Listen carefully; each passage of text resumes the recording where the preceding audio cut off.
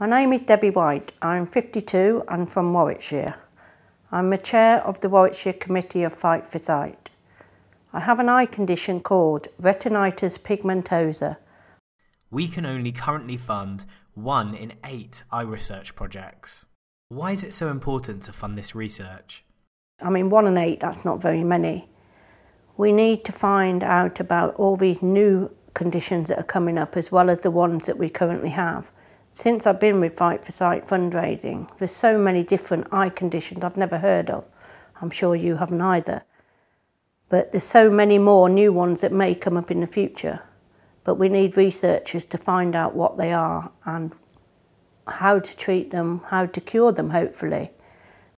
How were you diagnosed? I had gone through loads of accidents, shall we say, or mishaps. Falling over things, knocking things over, just thinking generally I was clumsy.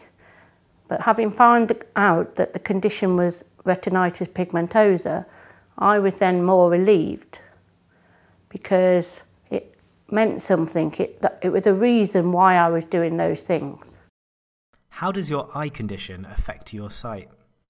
The tunnel vision part of it particularly comes to the flow when we come to places like London and there's crowds everywhere and suddenly somebody will appear in front of me and I haven't seen them, so I'm often going back.